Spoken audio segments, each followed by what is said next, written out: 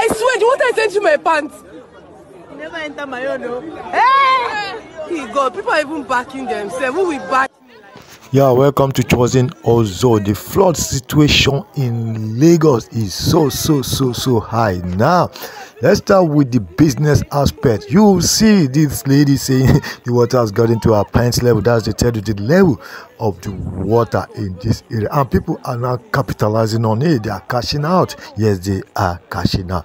You can see they're backing people to cross the road. They are cashing out. In some other places, it's still the same place. 200 crossing, 200 crossing.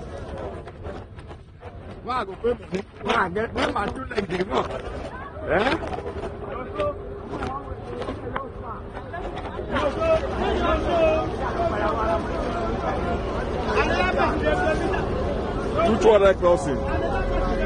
Oja people.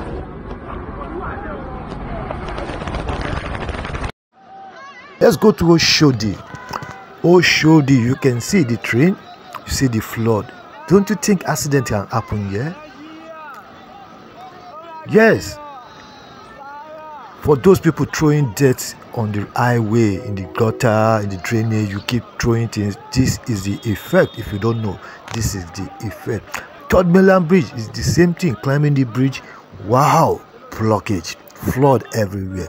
So we need to be careful when we start throwing dirt on the highway. You are in the bus, you start throwing something from the window. You buy pure water, you throw it. You buy biscuit, you buy gala, you start throwing it through the window. This is the effect. The government will not come and start chasing you every time. After you say, hey, we should get a white brigade to do this. No white brigade. You are all feeling it now. Yes, you are feeling the flood. When you keep blocking through it, you will feel the flood. That's the effect you see on your screen. All right, don't forget to like, share, subscribe. What do you think about the situation in Nigeria, in Lagos now?